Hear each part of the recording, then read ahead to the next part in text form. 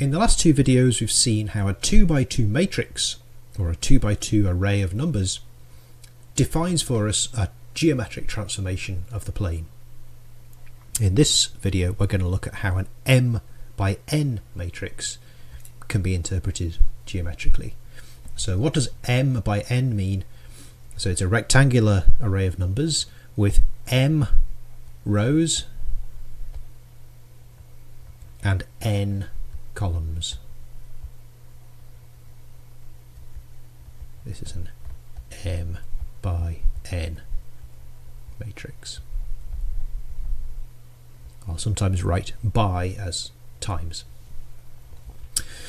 Okay, so for example, A, B, C, D, E, F is a 2 by 3 matrix.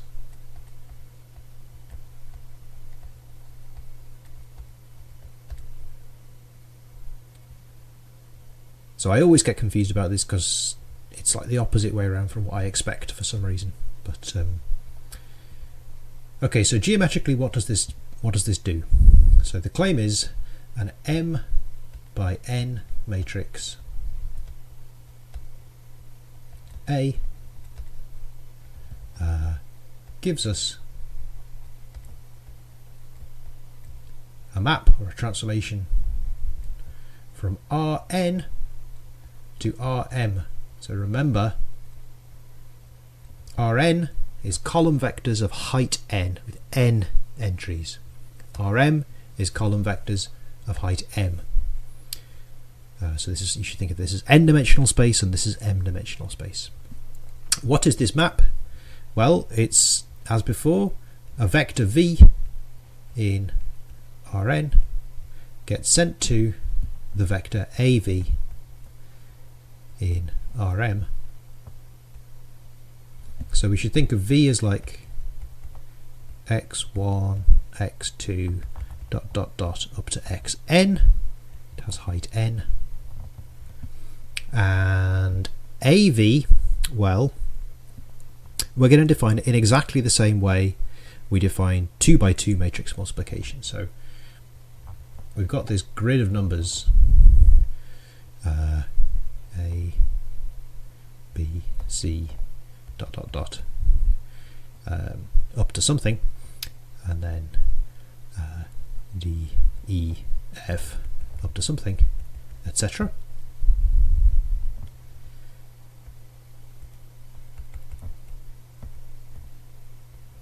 And we're going to work our way along each row in the matrix and multiply this entry by this entry and add b by the next one, which is x2, plus dot dot dot until we get to this entry here. And remember, this is there are n columns, so there are n of these guys on the top row, so this is going to end up pairing with xn.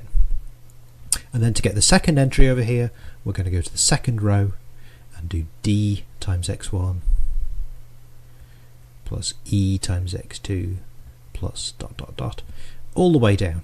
And because there are m rows, in the end the thing we get here has height m.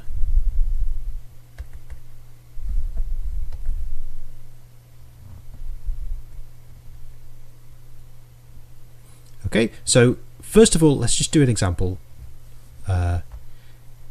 Let's say we have A, B, C, D, E, F, G, H, I. These are just numbers.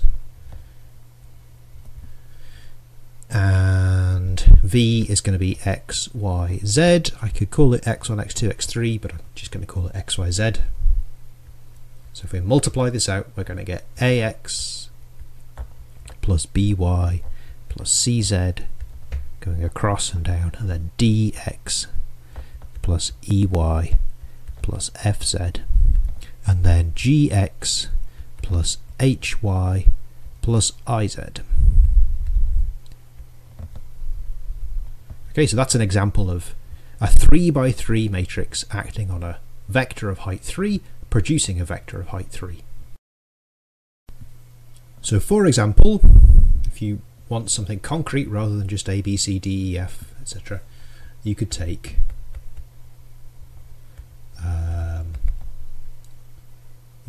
cos phi minus sine phi. Sorry, that's a theta, isn't it? Not phi. Sine theta cos theta 0, 0, 1, 0, 0. So usually the convention for reading out these matrices is you start from this entry and you work your way across, and then as if you were reading a book. So I should have read it cos theta minus sine theta 0, sine theta cos theta 0, 0, 0, 1. It's a 3 by 3 matrix. Think about what it does.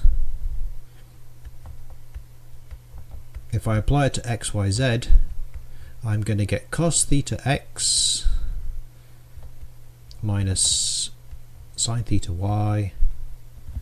I'm going to get x sine theta plus y cos theta, and I'm going to get z.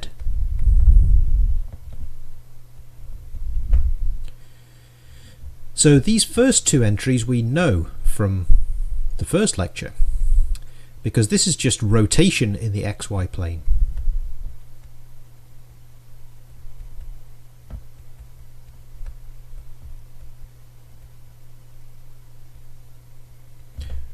This z is just mapping to z, so what's happening, this is a transformation of three-dimensional space. It's fixing the z-axis, the vertical axis, and it's rotating the xy plane.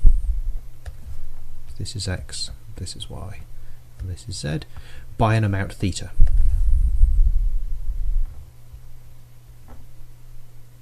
Actually, maybe I'll do those two in red to show that's what happens after the transformation.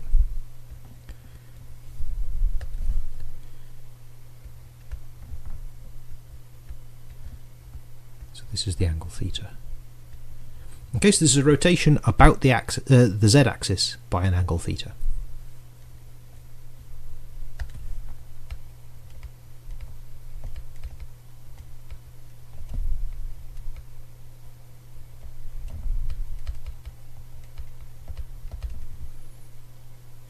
Okay, so you can imagine now you can write down 3 by 3 matrices that represent any rotation of three-dimensional space. They get quite complicated, but you know, that gives you a way of really mathematically describing rotations of three-dimensional space, which can be very useful if you're, I don't know, trying to model things on a computer in 3 dimensions.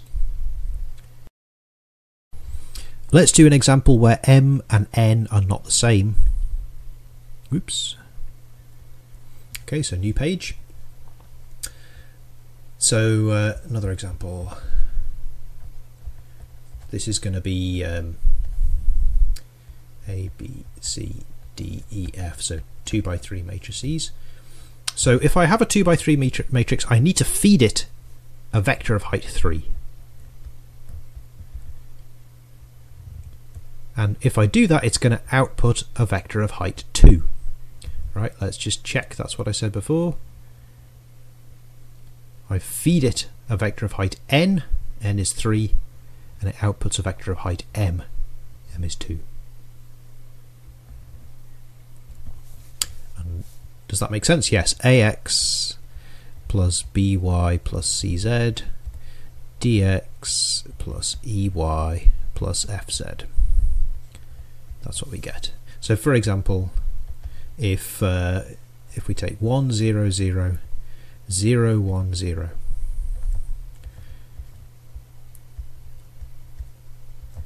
this is taking a three-dimensional vector x, y, z, and it's returning x, y. So what does that do? That just projects away the z dimension. It's the projection.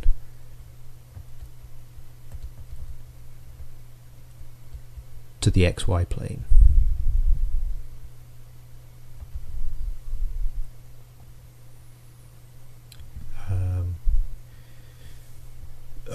What happens if we had a matrix the other way around, like if we did 1, 0, 0, 1, 0, 0 as a 3 by 2 matrix, right? So 3 rows and 2 columns. So for that to eat a vector, it would have to be a 2 vector, a vector of height 2, right? And then we get 1 times x, 0 times y, x, 0 times x, 1 times y, 0 times x, 0 times y. So what does this do? It's a bit odd, right? It's taking the point x, y, and it's mapping it to the point x, y, 0 in three-dimensional space.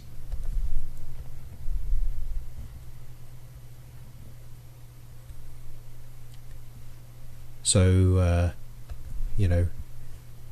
maybe I should draw, here's the xy plane over here. So this is the domain of our map, right? This is where our vector xy lives.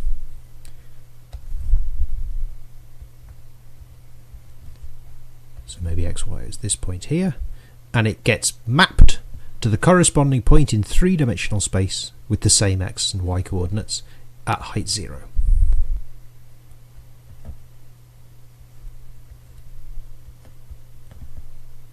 So this map is called the inclusion of the xy plane into three-dimensional space R3. Okay, so these maps, these matrices, if they're not square matrices, if they're rectangular like these two, you're actually changing the dimension of the space, right? You're mapping from a low-dimensional space into a high-dimensional space, or from a high-dimensional space to a low-dimensional space, like a projection. So you might wonder why we need matrices that are bigger than 3 by 3 matrices. If we live in three-dimensional space, why would we need more than 3 dimensions to play with?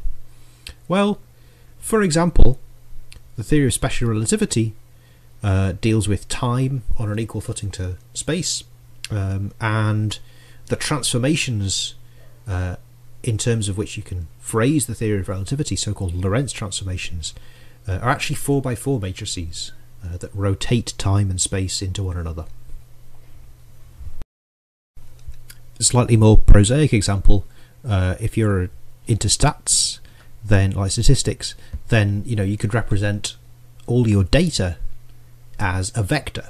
Right? Maybe you have many samples that you've taken of something, and each of those samples is an entry in a vector, and then you want to predict some other variable in terms of the samples you've taken, and that transformation may well be represented as a very large matrix, depending on the size of your sample set. I just want to do a couple more examples. So here's one. Let's take 1, 2, 0 going downwards, 1, 0, 1 going downwards. So this is a 3 by 2 matrix.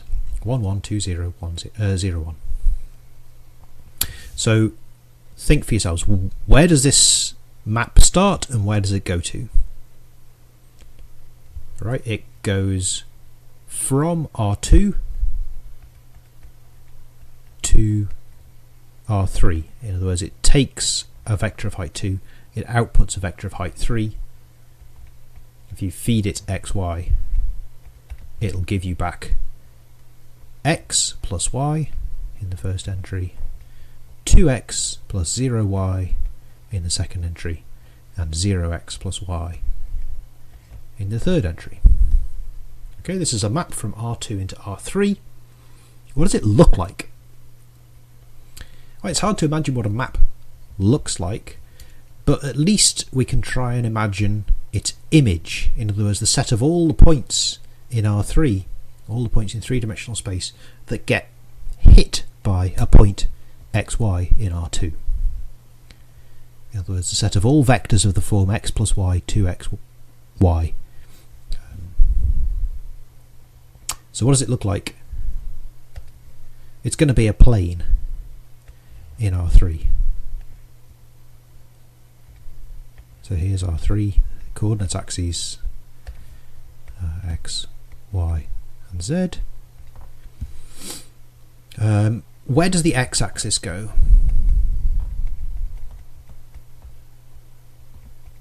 So the x-axis is the set of points x, 0 in R2. So that goes to x, 2x, 0. Okay, so if I just set y equal to 0 here, I get x, 2x, 0.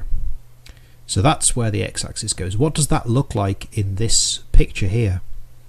Well, it's a vector whose x component is x, whose y component is 2x, and whose z component is 0. So it lives in the xy plane. I'll draw it in red. It goes 1 along the x-axis and 2 along the y-axis, for example, or it goes x along the x-axis and 2x along the y-axis. So it's something like this. Right, so it's the line that points in that direction. And x could be anything here, right? So it's the whole x-axis. So we get this whole line here. What about the y-axis? The y-axis goes to the set of points where x is 0, so y, 0, y.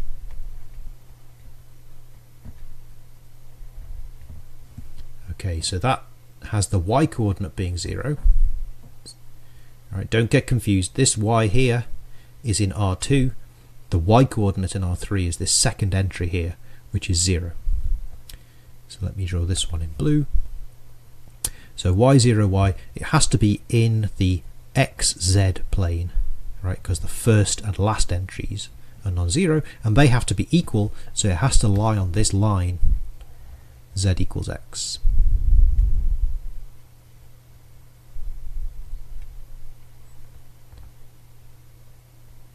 Okay, so that's the image of the y-axis. And if you want to know where all the other points in R2 go, well, you just have to kind of imagine. So here's one I drew while the video was paused. This is supposed to be like a plane. It's a bit difficult to draw. It's a plane in R3. It's these grey lines. And it contains this red line, it contains this blue line, and it's spanned by those two lines. They determine the plane. So that's what the image of this map, this transformation, looks like.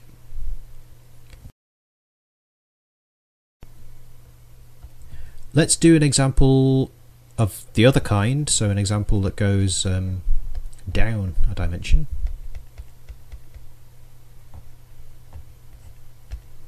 Let's take 1, 0, minus 1, 0, 1, minus 1. This is now going to go from R3 to R2. It's going to eat x, y, z, and it's going to return x minus z, y minus z.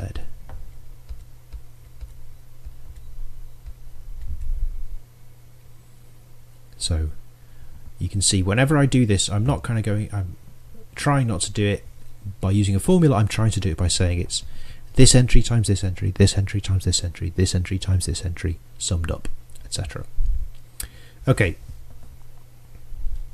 so what does this map look like?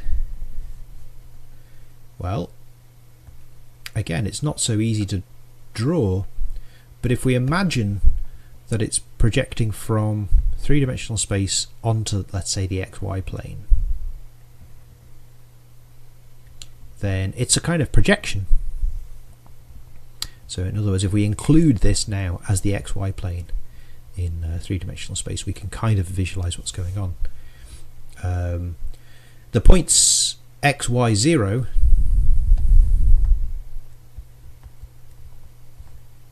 go to x, y, because the z is just 0, so they would stay where they are. The points on the z-axis, this vertical axis that I just rubbed part of off, they are going to go where? So 0, 0, z, well, let's just do 0, 0, 1. Where does that go? That's going to go to -1, -1 in the xy plane. That's back here somewhere. Right, these axes go back some way. So that's back in the xy plane, back here somewhere.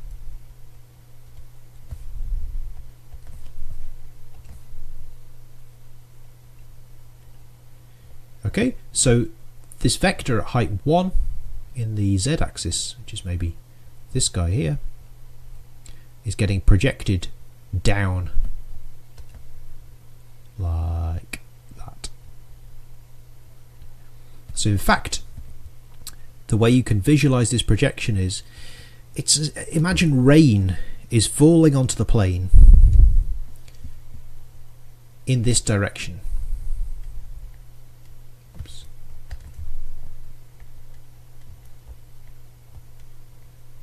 So it's all the rain is falling parallel in the same direction, and the projection is just taking you along a raindrop down. And what are these grey arrows I'm drawing? They're pointing as if they started at height 1. So they're starting at sort of 0, 0, 0, 1, and ending at -1, -1.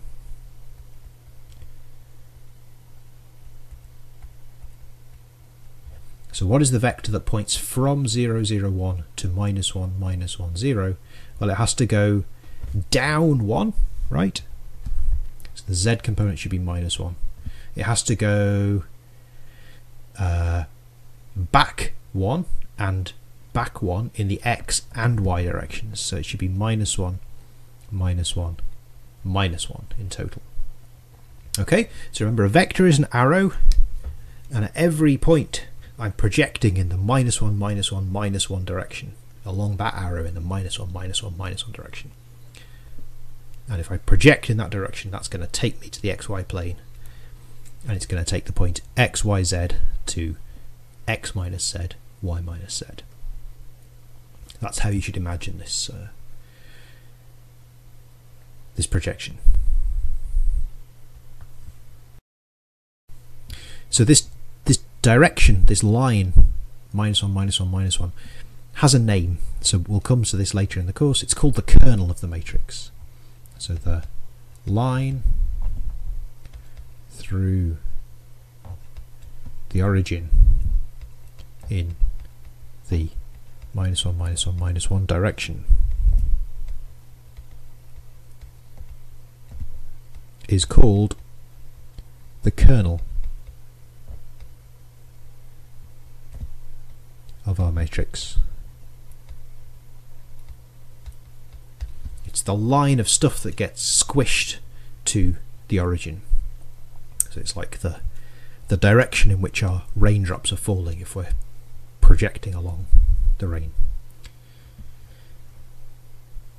In fact, maybe it's better to think of it as light rays, because then the word projection really makes sense, right? You're projecting like a projector in a cinema. You're projecting along light rays. Okay, so in the next video we're going to talk about matrix multiplication. So far we've seen how to act on a vector using a matrix. Now we're going to see how to multiply matrices themselves.